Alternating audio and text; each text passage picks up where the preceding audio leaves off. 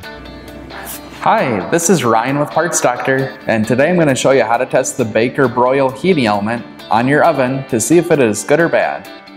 To test your heating element, you'll first need to disconnect power by unplugging or turning off the breaker to the oven. Next, you'll need to either remove the element from the oven or access the element from the rear and disconnect the wires to the element. Before testing the element, we recommend to do a visual inspection of the element. The element should not have any breaks, bulges, or holes in the heating coil. The element should lay flat and not have any areas of the element that droop down. If you notice any defects in the element, then it should be replaced. When a heating element goes bad, you'll not always see a defect in the heating coil, so it is important to test the element using a multimeter to do an ohm test or continuity test. Oven heating elements come in all shapes and sizes, but they can all be tested using this same process.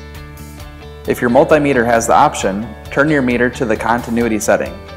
Place one of each of the probes on each of the element's wire terminals. If the element is good, you'll hear an audible beeping noise, and if the element is bad, the meter will not make any noise. If your multimeter does not have a continuity setting, then you can do an ohm test. If you have an auto-ranging multimeter, then turn it to the ohm setting.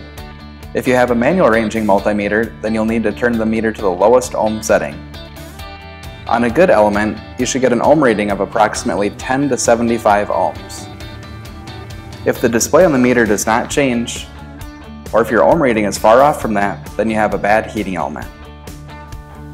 Here I have two elements. By visually looking at them, you cannot tell which one is good and which one is bad. By doing a continuity test, we can easily find that this element is good and this element is bad. If you find that you have a bad heating element and you need to purchase a new one, you can purchase one from our online store by clicking the link in the description below. Be careful when shopping around for oven heating elements, as many stores sell lower quality aftermarket heating elements.